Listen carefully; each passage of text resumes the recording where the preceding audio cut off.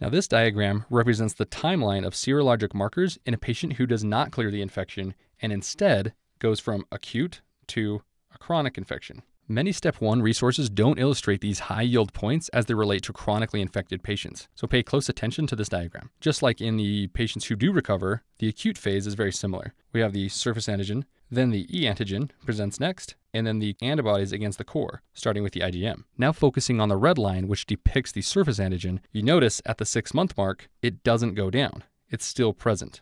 It just continues. And this really defines the chronic infection. And you can also see that there's no antibodies formed against the surface. This makes sense because antibodies against the surface indicate immunity. And if the patient has a chronic infection, they're obviously not immune. Now going to look at the E antigen line, the yellow line, we notice that it didn't dip down at the 5 to 6 month mark as it did in the last diagram, which you can see right here.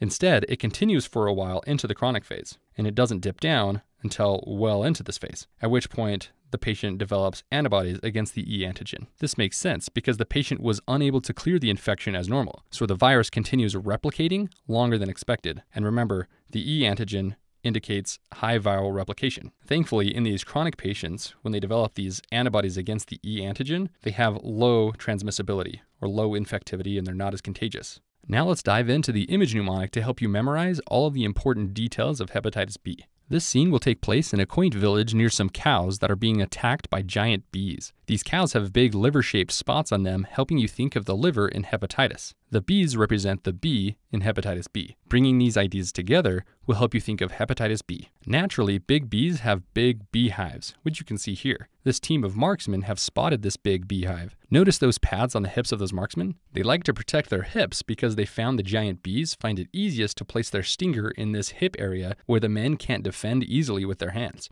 Anyways, hip pads sounds like hepatinovirus, which is the family to which hepatitis B belongs. These marksmen use bows and arrows to protect their village. The beehive nest symbolizes hepatitis B. These gems on the surface of the hive represent surface antigens, and the arrows are the recurring symbol for antibodies. The fact that these arrows are on the surface of the beehive nest should help you remember that they represent hepatitis B surface antibodies, or antibodies against the surface antigen. Finally, you can see how all the arrows on the bottom of the beehive here are preventing the big beehive from attaching to the ground, indicating that the arrows have prevented infection.